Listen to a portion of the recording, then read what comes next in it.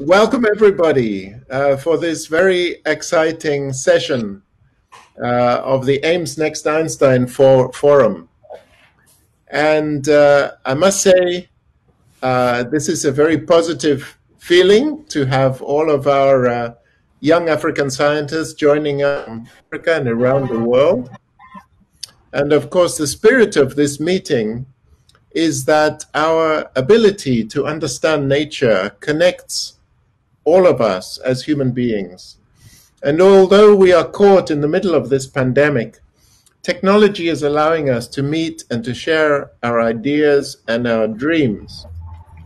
And the Ames Next Einstein Forum is very likely one of the most positive gatherings taking place anywhere on the planet.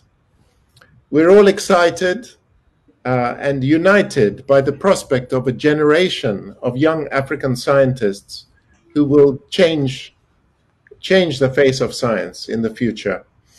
So in this session, we will hear from some of the world's top scientists and see what guidance they have to offer this new generation. So the first is Rich Roberts, who won his Nobel Prize in 1993 for understanding that the genetic information encoded in our DNA, in a mathematical code, can occur in disconnected pieces. The genes are not always in one connected strand. This knowledge was very useful for medicine. So in this short video, he offers some advice to aspiring young scientists. Welcome, Rich Roberts, Thank you. Nobel Prize winner in 1993 for discovering a very important feature of genes. In particular, he says that luck plays a big role in science. So please elaborate. Luckiest thing that ever happened to me happened on 9/11. This was the time when the first plane went into the World Trade Tower. I was booked on that plane until 2 weeks before it took off. And I was on my way to a meeting in California. The meeting in California was moved forward one day. And so I took that plane the day before it went into the World Trade Tower. Wow. Now that is luck. That is luck. So I always try to remember that I'm living now on borrowed time as a result of that. So I guess this has made you appreciate life. Very much so. Very much so. Yeah. You know, I've always really wanted to help other people when I could. And I think I felt that more strongly since winning the Nobel Prize, actually. Mm-hmm. Because one of the things I found was that before I won the prize, you know, I would talk and people would or pretend to listen, but they'd rarely act. And after I won it, people would listen more intently and very often would act to this. And I thought, well, you know, why not take advantage of this piece of luck? Nobel laureates really can do to help cause. And I've tried to find things that have both humanitarian causes, but also have some science. If science is being misused, I try to help with that too. I also think it's very important for scientists to learn to speak to the public in language they can understand. I have something I call the grandmother test, which I to students and postdocs who work with me. And I say, go and talk to your mother and tell her what it is you do in the lab every day and convince her that you are a wonderful scientist. And get it to a point where not only does she understand it, but she understands it well enough to go and boast about you to all her friends in terms that are real, you know, where she's really spreading it. Yeah. And I found this to be actually a lot of students find this useful to go and talk to the lay public about what they do and explain in layman's terms what it is they're doing. So let me ask you for any sort of words of advice you would give to an aspiring young scientist in Africa in particular. What should they do? The first thing to do is to find out what it is you're really passionate about. So, you know, if you love physics or you love chemistry or you love biology, then make sure that this is what you choose to pursue. And I personally, I'm a big fan of biology because there is so much that we don't know. And there are many places where we can make interesting discoveries. And it can also have a very profound impact on life, some of these discoveries. For instance, the discovery I made for the Nobel Prize, 1977, long time ago now, only about 3 years ago was there a practical application of this in medicine. It's been applied by actually an ex-postdoc of mine to spinal muscular atrophy, and he discovered a cure for the disease because the mechanism that caused the disease was based on my discovery. And so it can sometimes take a long time before basic research can lead to practical consequences. But almost always, if you're doing basic research and you make discoveries, it will have practical consequences. It may just take a long time. Right. And the nice thing about biology is that because we don't know very much, it becomes much easier to make discoveries. And then once you've found this thing that you really love to do, then talk to mentors, talk to teachers, talk to professionals, read a lot, and not just about the maybe one thing that you're focused on. Read around your subject too, and find out how other things, other discoveries may actually make it easy for you to pursue the thing you want to pursue, and then find a career path and head down it. But the one thing I would say, and I feel very strongly about this, is if you're really engrossed in doing something, and then you find out about something that is far more interesting, switch and do it. Okay, don't keep pursuing something if you see something else that's more exciting and more interesting. Once you're really enthusiastic about something and get into it, work is not work anymore. Work is a hobby. It's fun. I don't consider myself to work, and yet if I ask my wife, she will tell me I work all the time. Great. Thank you for that. We also have another short movie from a mathematician this time. His name is Kosher Burkar, and he won the Fields Medal in 2018 for his theorems in algebraic geometry. His origins are very interesting. He was a refugee from the Kurdish region of Iran, having lived through the Iran-Iraq war in that area as a child, but he went on to pursue pure mathematics. I was born in 1978 in the Kurdish region in Iran, very close to the border with Iraq. Just a few months after I was born, there was a revolution in Iran. And then also after a couple of years, there was the Iran-Iraq war, which lasted for 8 years. So most of my primary education happened during that time of war. So this probably is similar to the experience of some of you in recent times, unfortunately, because there are so many conflicts around the world. So when I was a child, my parents were very serious about education, so they encouraged me and my siblings to study as good as we can. And I was also quite lucky to have an older brother who was also interested in education and also in general in science and in technology. He tried to teach me some mathematics in middle school. And the schools that we had, you could say, good teachers, but the schools were very basic, essentially almost nothing in the school, just a room, basically. There was no other equipment in the class, just blackboard and so on. So we didn't have anything really special. And but the time that I got into high school, I started to study mathematics more seriously. And the reason for this is because I started to enjoy mathematics, not just for getting grades, but I felt that there is something interesting in mathematics, just in the way that people enjoy listening to music or people listening to poetry. I thought that there is some kind of inner beauty in mathematics also that I can enjoy. One of the things that I really liked, even when I was young, was that mathematics is very precise and there is basically no argument. If you prove a result, then it will stay there forever. Only reading and learning is not enough. In fact, I just wanted also to have my own mathematics. So I started, at least try to do research. Obviously, I didn't prove anything significant, anything important, but that's not the point. The point is that I just had this feeling that that process of discovery is also something really enjoyable. And that's something anyone can do under reasonable conditions. There is simply no difference between an American student, British student, and an African student. It's all about education. It's all about being in the right environment, having people to support you. But even without support, it's actually possible to do something. It's possible to learn. It's possible to succeed. You mentioned your older brother, but to what extent did your family and your community in Iran, in Kurdistan, did they support and believe in you?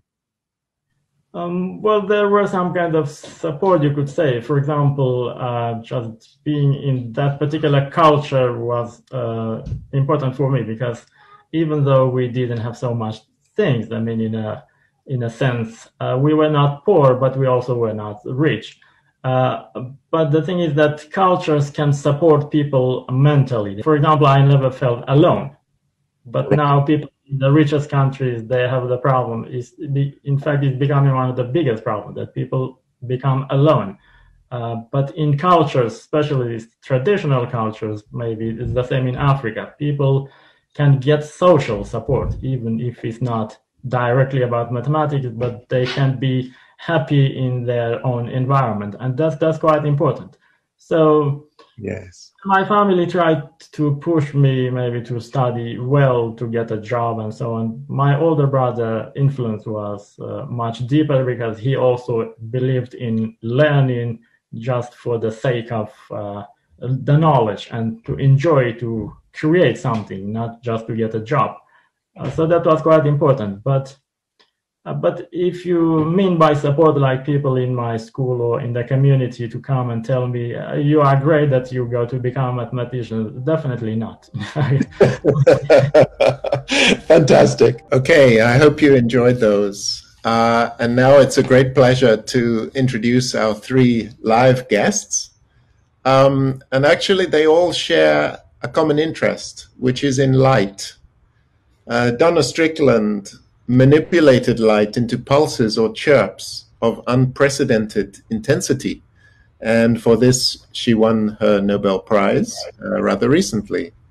Jacques Maresco used light to perform surgery remotely across the Atlantic. And Francois Angler understood how particles gain mass and avoid moving at the speed of light. So each one of them used mathematics. Donna's breakthrough was guided by a clear understanding of how light waves travel and interfere. And Jacques' innovations in surgery relied very heavily on mathematics and informatics. And Francois was led by mathematical theory to predict a new particle, which was discovered 50 years after the prediction at the Large Hadron Collider.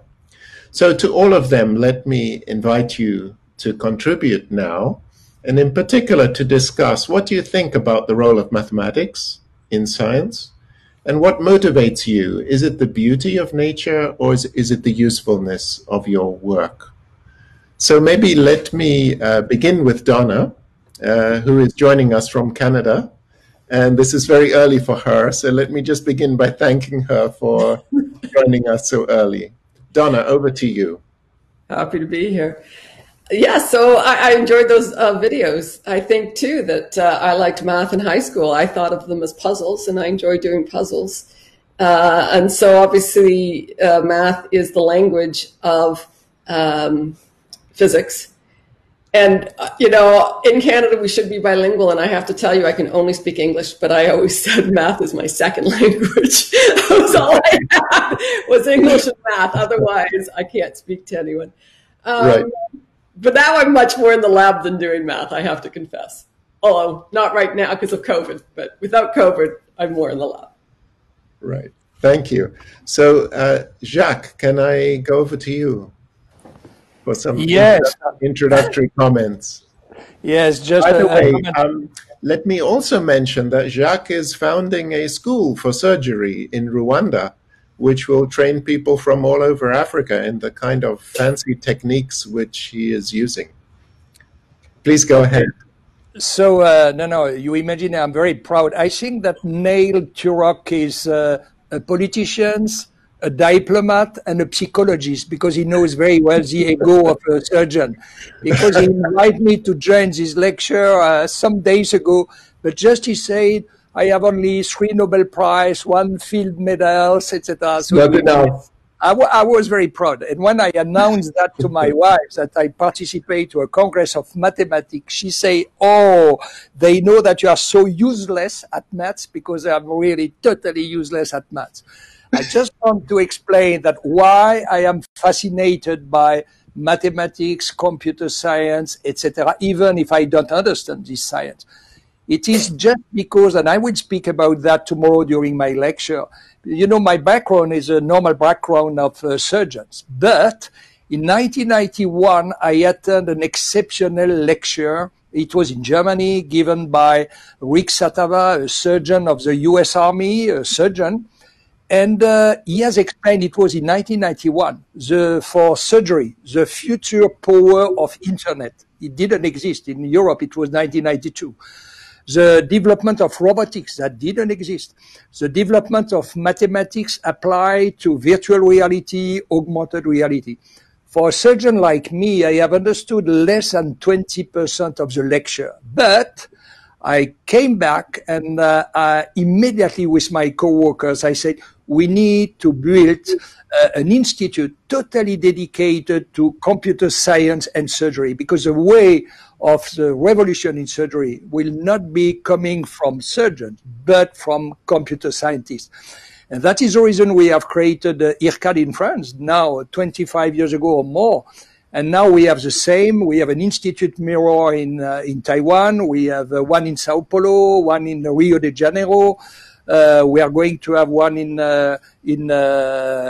China, one in US also, and something exceptional. It will be in Kigali, the IRCAD Africa. So it is not only a school and an education school for surgeons. It is also a big team of computer scientists, artificial intelligence engineers, researchers, developers.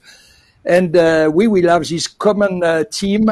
I think we are going to recruit around between 30 and 40 researchers, computer scientists, especially artificial intelligence dedicated to surgery.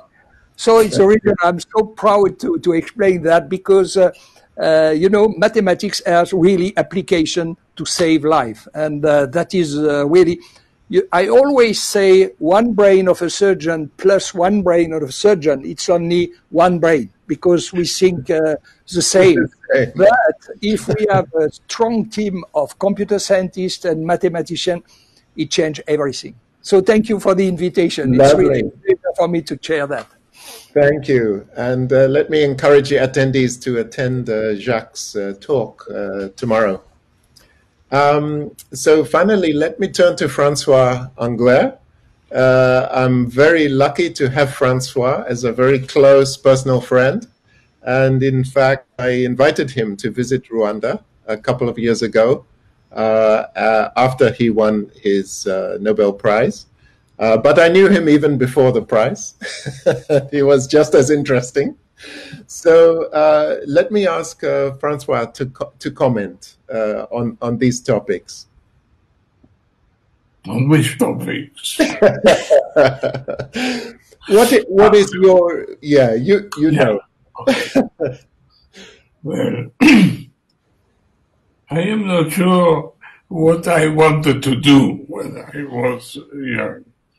And but I always liked mathematics. Just people always said around me when discussing, when I discussed and asked something, that they say, "Oh, I don't understand because it's mathematics." I never had this type of feeling. For me, it's like being born in it, and so I didn't know exactly what I wanted to do. And but parents and the mathematical teacher, they always said that I should go to be an engineer, which I did at the end. I am an engineer, and I hated it, I must say. I hated it because, after all, I realized that I was more interested in trying to find the reason for what things were working. And so I was more and more driven to theoretical physics. So after being an engineer, I decided to do physics. And then I found a way that work became a total pleasure. As we're here with Robert here, I think that had the same feeling for me. Also, I had the impression, at least once I was in physics, that I never worked in my life, and I have no intention to start. Okay, let me also mention that Francois has an incredible life story. Like Kosha, he was a refugee, and he lived through a war, but this time in possibly even more extreme conditions. He was a hidden child, where when the Nazis occupied Belgium, a Catholic priest helped to hide him and his family, and he was isolated and managed to live through this terrible period and survive it and somehow draw strength from it.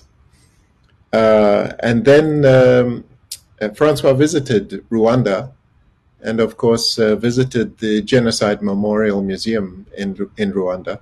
And so maybe you can talk a little bit about that, Francois. Yes. So I won't talk, of course, about my genocide and your genocide. That's not the point. And but certainly I came here to give some lecture, and as I say, I was very impressed by what I saw at Ames. You invited me at Ames, and I gave some lecture on physics and on the evolution of physics and so like this. Being in Rwanda and frequently these students which were extremely bright, but all of them had tragedy in their families, and I could not avoid the fact that I wanted to go to the memorial of genocide here. And this impressed me a lot. And what impressed me even more than the stories and the way it was taught for Rwanda was the fact that I discovered that in the same memorial they had a part of the building that was devoted to different kinds of genocide, including the Holocaust of Jews, where I escaped directly, and the Armenian genocide, and well, anyone you want to cite. But this I found an extremely impressive and humanitarian thing, that you can not only talk about your own living through the genocide, but also realize that this is a plague in all humanity. Thank you. So thank you very much, Francois. Let's see if we have any questions from the audience. So I have the first one. It says, I love the advice to switch to something we love when we find it more interesting. However, the funding model in Africa in research is often too restrictive, and we have to deliver pre-specified milestones. How do we change that culture? So let's go back to Donna. I wish I had an answer to that one. I think a lot of people, though, write their grants and have their milestones, but they probably also have little sideline projects on the side. And if they take off, then of course you can write that for your next grant. But I agree, it's hard to have an off-the-wall idea and get it funded. And so you sort of have to almost do it as a sideline project until it gets some traction. It doesn't stop you from talking to your colleagues and getting all the help that you might need. And without the funding, you can start just getting the idea. I remember my postdoc supervisor, Paul Corcoran, you know, he always had just him and one postdoc, and that was the whole group for a while. Now he has 20 something. But he would say he had the whole experiment in his head and knew that it would work because he had actually sort of done it in his head all the way through. So that by the time he needed to really do it, he was sure it was going to work. And he pretty, you know, he could convince people that it was the way to go. So I think that's it. I hope we get over this idea of being very applied and being milestones, because I think and it was already mentioned, it takes a long time to start with the idea and get to the application. And governments and the people that, you know, then vote in their governments and stuff have to really understand that there has to be the backbone of science so that 20 years later, we're using that science to make the applications. So all of us, especially I think has already been said, the Nobel Prize winners seem to be listened to more than other people. And that's one of the things that we have to get out and keep telling all of our governments, that we have to keep supporting basic science so that down the road, we keep having new applications. So, Jacques, you've already hinted that the role of basic science in everything you do and how you realized something was on the horizon coming from basic science.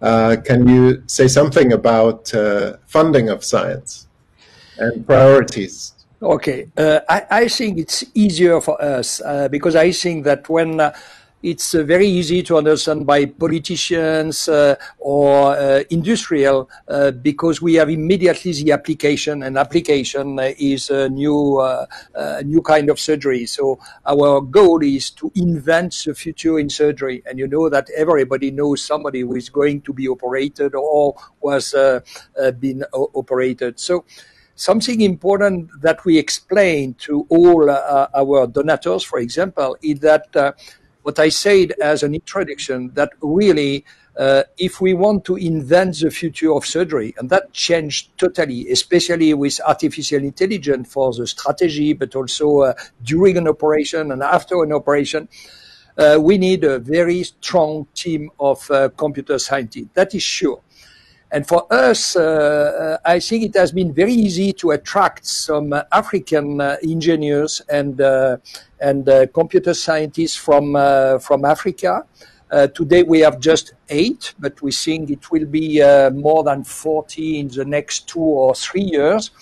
And I think that a lot of young engineers or computer scientists can be attracted by healthcare program, and they immediately understand how important it is the work they have to do with us.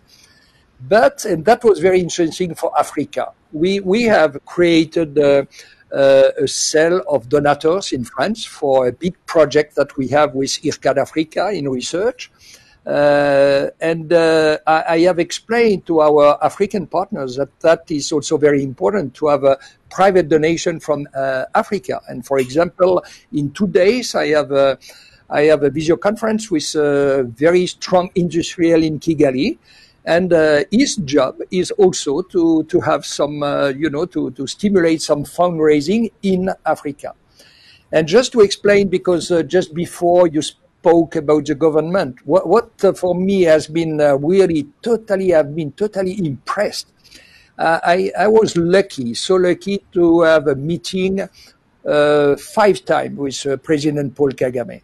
And I remember the first meeting was for me exceptional because for me, he is a great chief of state because he has totally understood the future and how the digital environment will be important for all the different specialties, include patient care. And, it was decided, I remember we had a meeting in the Marriott Hotel, and the decision to put from the government more than $16 million just for the building has been taken by Paul Kagame in 5 minutes. He sent before the Minister of Health, the Ambassador of Rwanda in France. But when I have explained the project, it was immediately yes. So I think that I was totally surprised. I was also totally surprised by how this young generation of African, especially in Rwanda, and that is also what was just said before, perhaps due to the genocide. I think that I see a parallel between Israel and Rwanda. Israel, you know, it's the same, a huge genocide, and after that, a young generation wanted to prove that they can be so high-level brains for the world. And I think that it is exactly what I have, that was my feeling after the visit of the memorial. And we invite every year, we have 5, 8 young engineers coming in Strasbourg for 1 month. And I am impressed how hard worker they are. So very brilliant brain, but also hard worker. But you know what I have to say that I am here since half an hour, a little more, and all the speakers said it's not a job. It's not a job. Never I think that I work. And that is exactly the feeling we have here in this institute. All the engineers, they don't look at the hours. They don't know. It's really a pleasure, as you said before, a pleasure to create something. Thank you. So now a question from Francois from Tiano Ndai. I'm not sure where Tiano is, but the question is, how did you manage to win your Nobel Prize? Was it your goal since the beginning?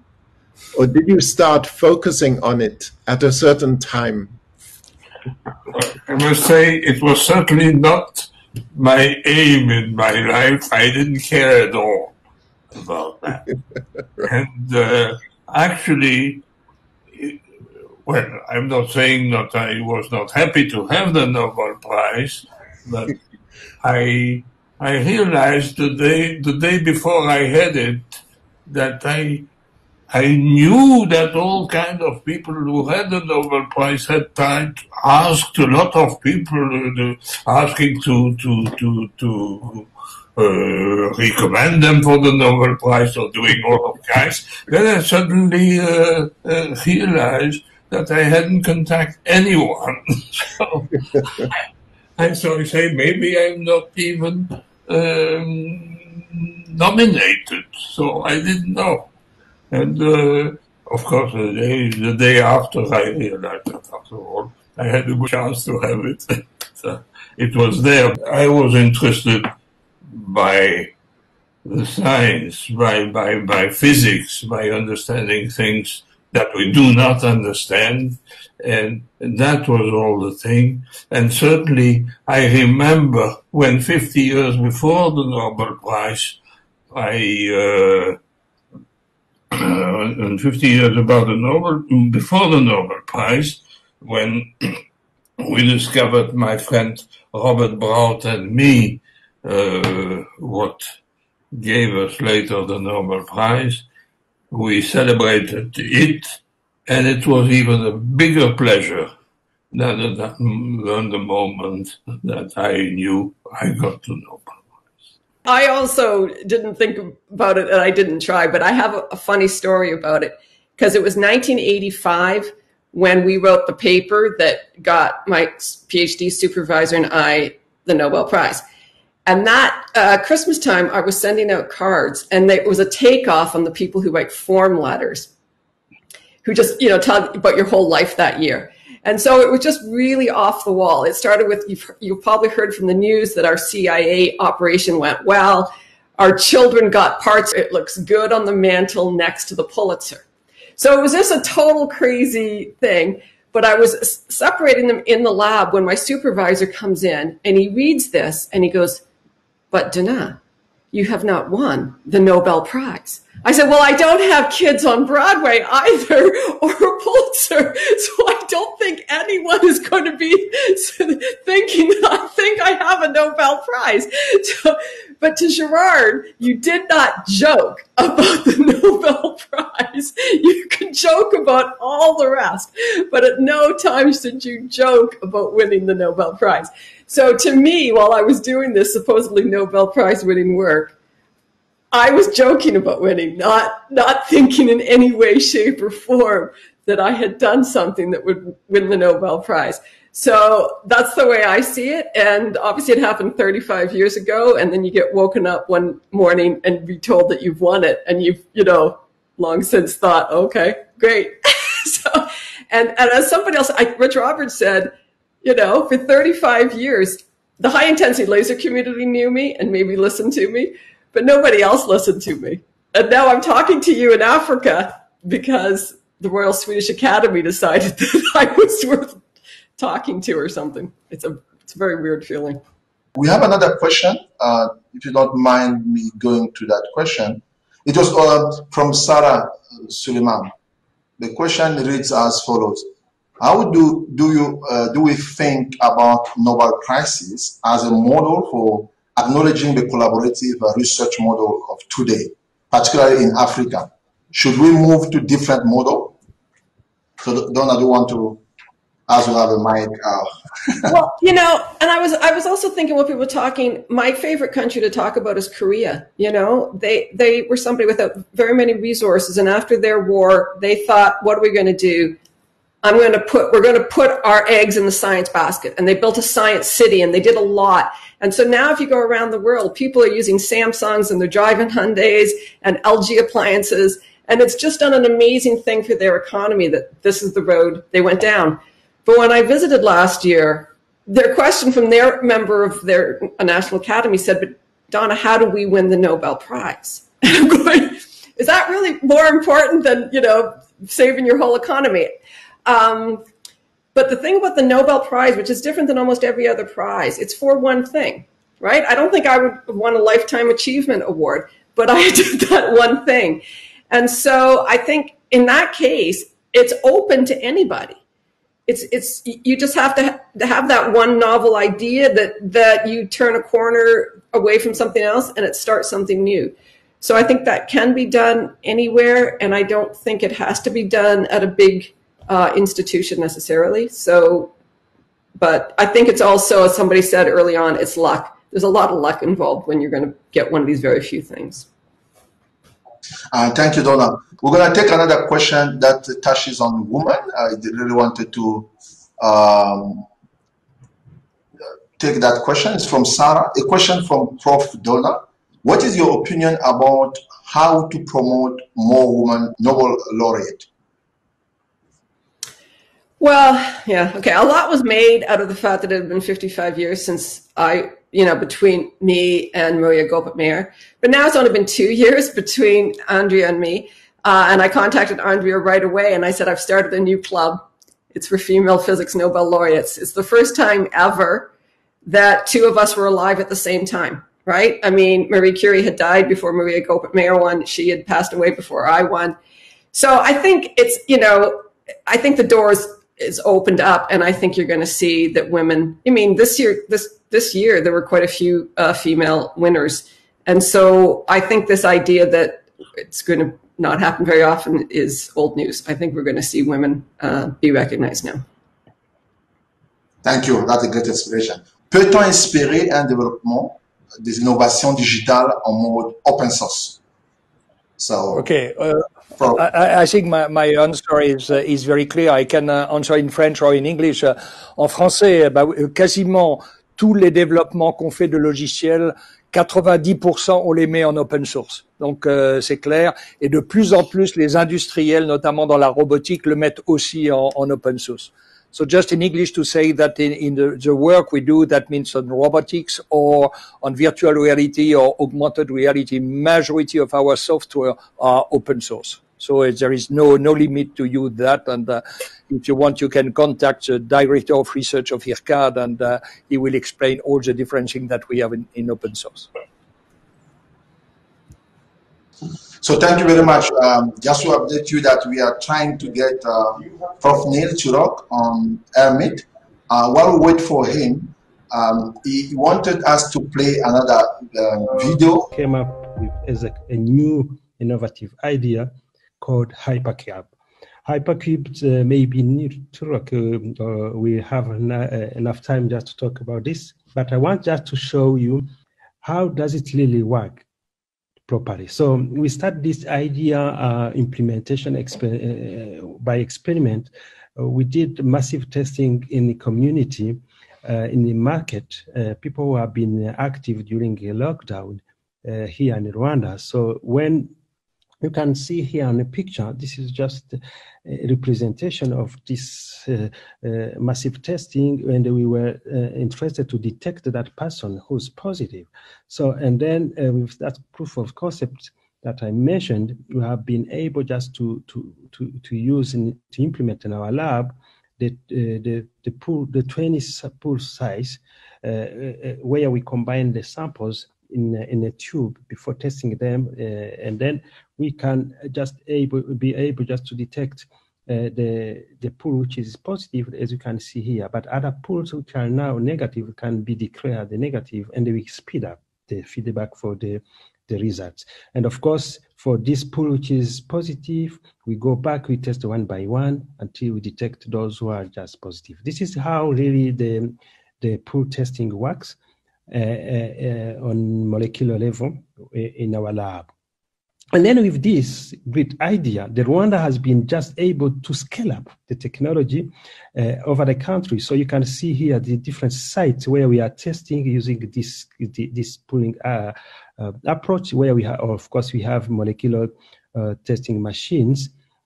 So this really has been very helpful just to maintain our prevalence very low with this scale-up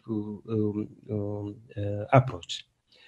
In conclusion, the pool testing has double benefits. So one is just minimizing the total number of the tests to reduce cost, and also maximizing the speed of the testing process to reduce the viral spread. And then we know increasing the sample volume in RT-PCR machines to enable pooling testing of larger group size could enable again even greater cost savings at lower prevalence. This is really very informative and very nice. All further mass testing is initially costly. Maintaining a low prevalence and indeed eliminating COVID-19 infection will, with the implementation of a group testing, become progressively more affordable. So the targets, as I mentioned here, we start with the where we have mass gathering, like in the markets.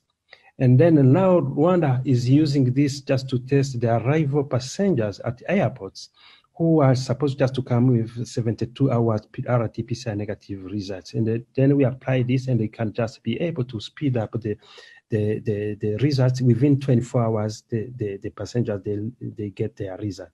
Of course, we apply this in different institutions, and now schools have opened, so we are also applying this in the schools, and this can also be applied in different other settings. And a good example is just in South Africa. South Africa and the Edinburgh, they have also started just to apply this pooling testing approach. Before I just conclude, I want just to acknowledge and thank all of our collaborators, of course, Professor Niturok Wilfried that I mentioned, and the Professor Jacob Sub. We have been just behind this technology, also our great collaborators. Of course, I can't forget other institutions that you see here, especially our Rwanda Joint Task Force, which is gathering all of the institutions involved in these COVID-19 responses in Rwanda. Thank you very much. Now, I just want to thank all of our participants and thank all of our speakers and the people who made the videos, and encourage all the participants to enjoy the rest of the forum. You know, keep in mind that we're all backing you. You're the real people. You're the future. And we will do everything we can to make it possible for you to make the same kind of discoveries which you heard about today. So thank you, everybody, and enjoy the rest of the forum.